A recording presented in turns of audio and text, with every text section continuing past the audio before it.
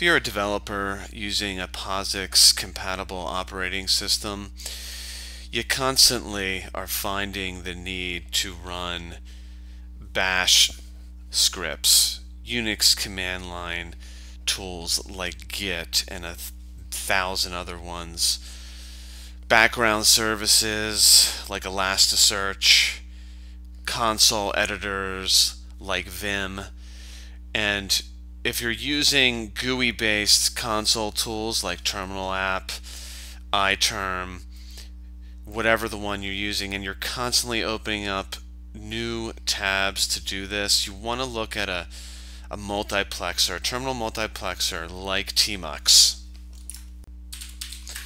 Tmux can, in a much more lightweight fashion, open up new windows like I just did here. You can do window panes, you can do new windows, you can name the windows. I'm naming this window Git. I can open up services like, let me call this external services. Let me make a split vertical pane here. I'll split that pane horizontally. Let me run a background service like Zeus. Here I could split this pane also, run something like Mcache. Can go back to this screen. I can kill a window pane like that. Oops, I didn't say yes. Let me use Vim. Let me open up a spec here. I can make another vertical window. I'm going to go back. Let me go back to the external services, see if the Zeus server is running. It is for tests. I'm going to go back to that window by going to the last window command. I'm going to run a spec in the right side vertical pane. That's nice because I can see exactly what's going on in the test while still having this window open over here. I can copy and paste from a Tmux window. Let me get rid of line numbers there.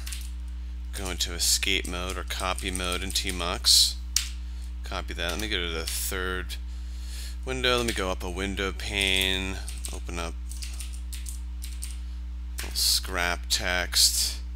And I can paste what I just copied there. Let's turn line numbers back on there. I can resize the window panes.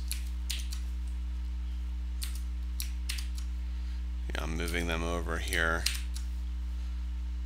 giving me different views. I can go and get them even again by doing that. Let me go to the second window here by doing the next window command, and here I have my, can do some, take a look at and focus on Git commands in this window. I'm going to open up another window here. So this is my fourth window. I'm going to name that window elinks. Elinks is a console-based web browser. I can search for Ruby enumerable to get some quick information on the Ruby API. Get that information, go back to my first window, then implement that information I just got from elinks. So there you have it. There's a quick overview of the power of the multiplexer. You're having this little contained environment where you can open up many console windows in a much more lightweight fashion than using a terminal GUI manager alone.